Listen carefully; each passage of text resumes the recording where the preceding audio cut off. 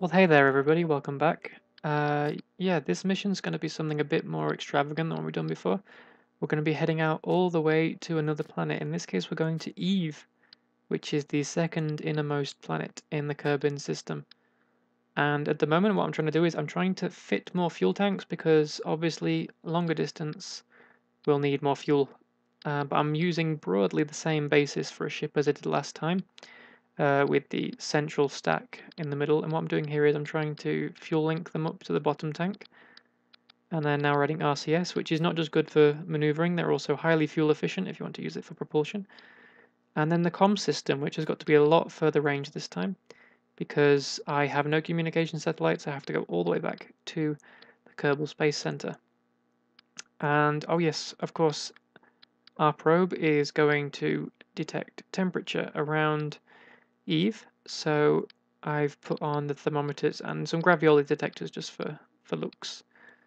And of course batteries and solar panels because this is going to be a long duration journey. I think it's going to be over 200 Kerbal days.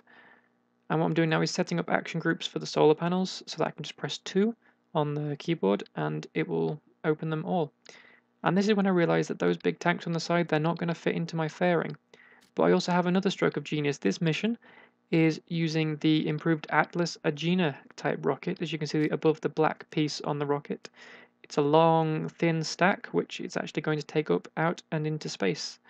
So I do that on mine. I've added another thin rocket underneath here, and I'm going to take that all the way to interplanetary space with me, and that means I don't need the side tanks on the rockets. So just checking staging and the separation rockets now before I put the fairing on properly, and let's go test this out. Oh, and I'm going to save the Agena module for later because that will come in handy when I'm doing the Gemini missions. So here we are on the launch pad. This is just going to be a quick test to make sure all my action groups work and the rocket flies straight still, because we don't know that putting the Agena on top of it would make it wobbly, but it seems to be going quite well, quite straight. And yeah, someone said in the comments that these rockets are overpowered because they're using a different scale of NASA's calculations, so that they're not exactly relevant to how the calculations of fuel and thrust are worked out for the stock parts, because they're from the NASA pack. But, you know, I'm quite happy to use them. And it looks like overheating is going to be a big problem with this, so although oddly enough we're on full throttle and nothing was happening, so now we've got the Agena, we'll go for a throttle up on that.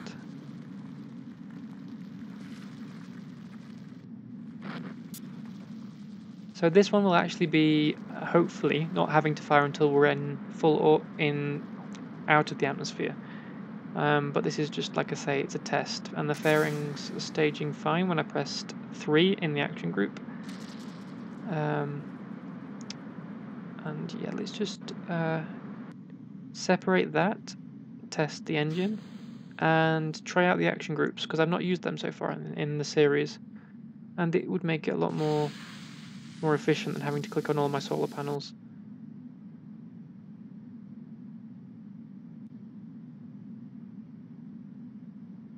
Okay, and also just checking the science systems. Because this is a sandbox game, it won't actually register science, but I'm doing it anyway.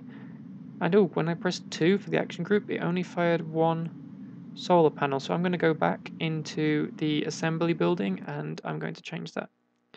But meanwhile, something I've completely forgotten about, the Kerbnik probe has been in orbit now for 3 years, which in real life it was only up there for a couple of weeks. So I'm going to bring it down now, and as you can see, it's coming in at 44,000 meters. I think that's meters. And it's going to start to burn up in just a second. Yeah, I only want. Oh, bang! I only wanted to keep it up there for a couple of weeks in real life time, but obviously I've been making quite big jumps because I've not been throwing up all of the rockets that failed and stuff like that. So yeah, it's got pushed to the wayside, and I forgot to deorbit it.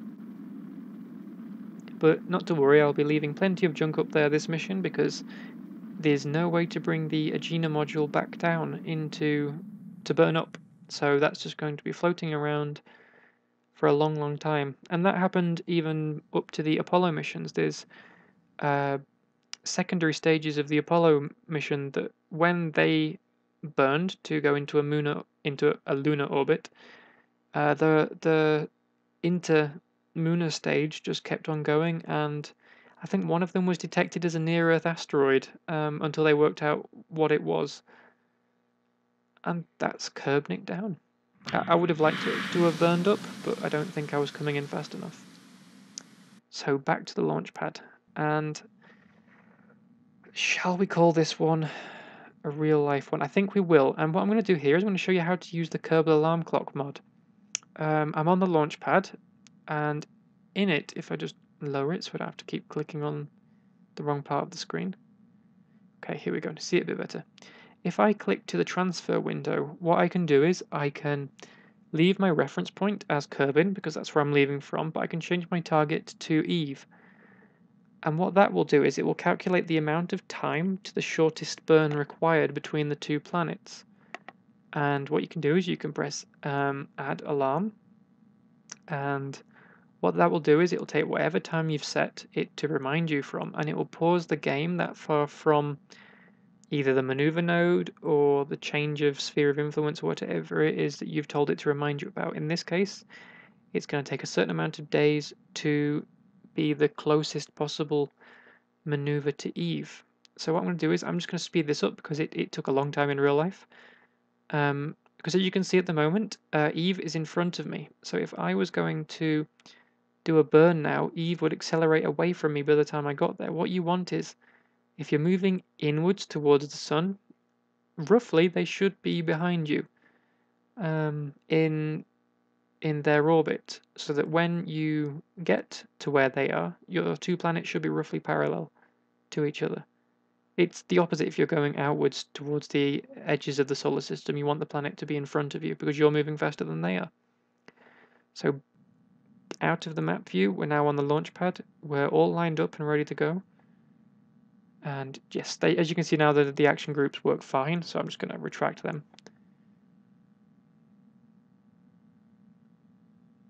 And there we go.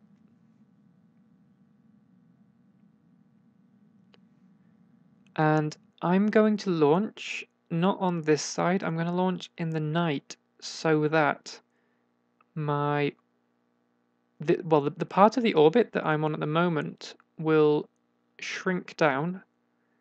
You'll see what I mean. I get it's quite hard to explain. The blue line that you can see going across the screen at the moment, that's the orbit of Kerbin around the sun. And I'm going to bring my orbit inside that. But the problem is, on the opposite side of the sun, it's going to be pushed out. I'm actually going to be increasing my distance there. But that shouldn't matter too much because I'm going to be doing a correction burn before I get too far around. So actually I'm using a bit more fuel, but it should be a bit quicker. Or so I hope. But yeah, get ready for launch. This is going to be the launch of KERBINER 1, my analog or kind of imitation of Mariner 2. Mariner 1 was launched on the same mission but exploded on the launch pad, and they sent up Mariner 2, which is an identical vehicle, to do the same job. So I'm throttling up at the moment, going a bit faster because the overheating hasn't actually kicked in, which is a bit strange. I was taking it quite cautiously, but it seems like I didn't really need to.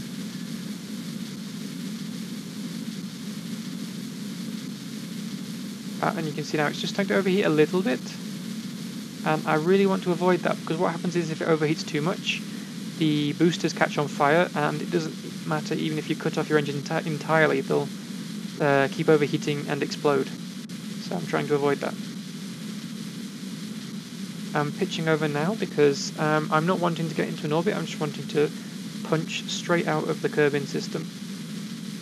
So I'm banking over quite early, and also the extra speed that this vehicle's got has meant that if I started banking over at 20,000, I would be in it's quite wasteful for fuel to start pushing that out sideways.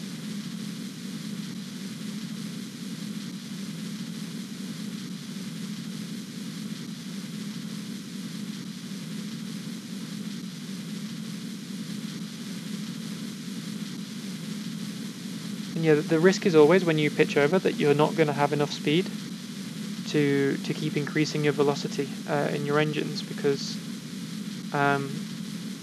when you pitch over, sometimes you can lose a lot of speed in the maneuvering of it as the aerodynamics kick in.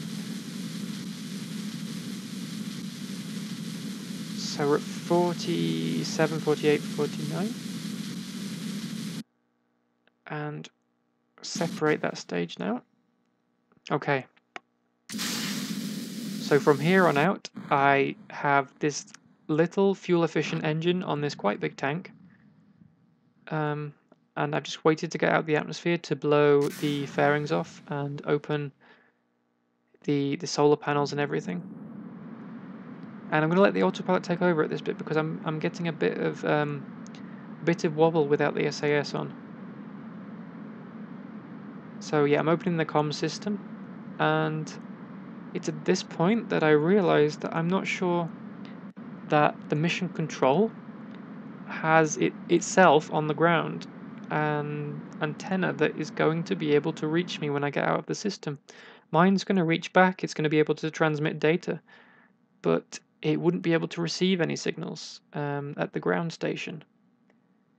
But I'm not 100% sure on that, so I think well, what I'll do is I'll sort my burnout, I'll get it so that I'm leaving the system, and I might have to do a quick save and just see whether my connection will survive when I get out far enough. I'm on the dark side at the moment, but I should have enough battery life, and as well I think this engine generates power, so that shouldn't be too much of a problem.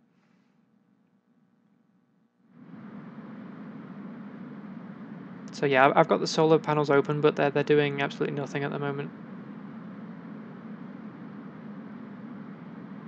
But as you can see, yeah, I'm pushing my orbit out, and I think I'm probably going to have a Mooner collision because the moon was on the horizon when I launched. Yeah, there you go. Oh, just keep. I should just, yeah, push straight through it. Not going to be a problem. And we're out beyond Minimus, and that's it. That's enough power to escape the Kerbin planetary system. As you can see, the yellow line, that's my projected orbit. It's actually nearer to the sun, where I am now, but on the opposite side, it's further away. So when I actually escape Kerbin, I'm going to flip around and slow down, and that should bring me in towards Eve. But yeah, you'll get to see all of my playing around with maneuver nodes and everything, because that's the difficult bit of trying to get to other planets. Just because the distances are so large and the amount of thrust needed before it can push you too far, beyond what you wanted to do. It's you need really finicky. You need to get it exactly right. And I'm aiming to get within 100,000 kilometers. I think it's meters of Eve. So anything below that, but not to burn up, because I don't think I'd be able to transmit data. But yeah, I've quick saved it, and I'm just watching now to see the green line between myself and Kerbin to see if that flickers off. And it does. I'm down to no connection. Top left, you can see underneath the time acceleration, I have no connection, which is going to be a problem because I've not even done a correction burn yet, so I can't even send my vehicle there as basically dead weight. So what am I going to do about that? Yeah, I've reverted the flight to just after I managed to get to escape, and what I'm going to do is I'm going to do an emergency operation in the spaceplane hangar. I'm going to create myself a longer range antenna, the same antenna I have, no, even a, you know what, there's no point doing it twice. I'm going to get the biggest antenna there is and stick it on a little, well, it's going to have to be a big car if I'm using the big antenna. But yeah, I'm going to make myself a car and just park it near the space center. And that should mean that whatever it is that I'm transmitting from Eve will go back to this buggy, and then this buggy will relay it the short distance back to the actual antennas at the Kerbal mission, the Kerbal Space Center. So there's some solar panels, and yeah, I don't think I can stick stuff straight onto the side, so I'm using a docking adapter piece that from the Cosmos parts pack, and then I can attach the big antenna on top of that. It's an ugly bugger, but it's going to do the job.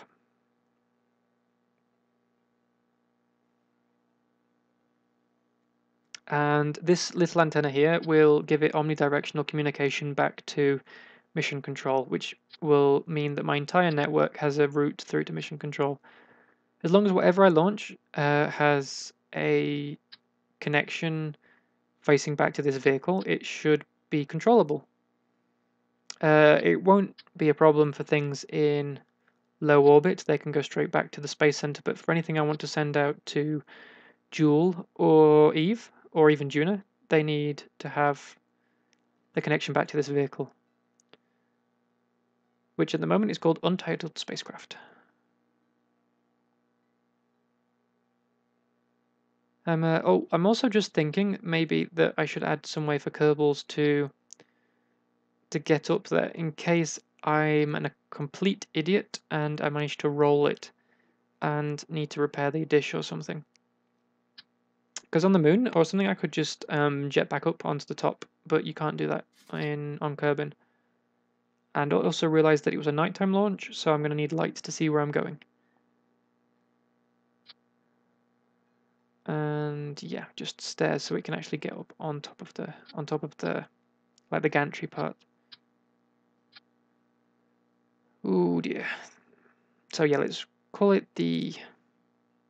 Yeah, I can't even remember what that stood for now. Long range.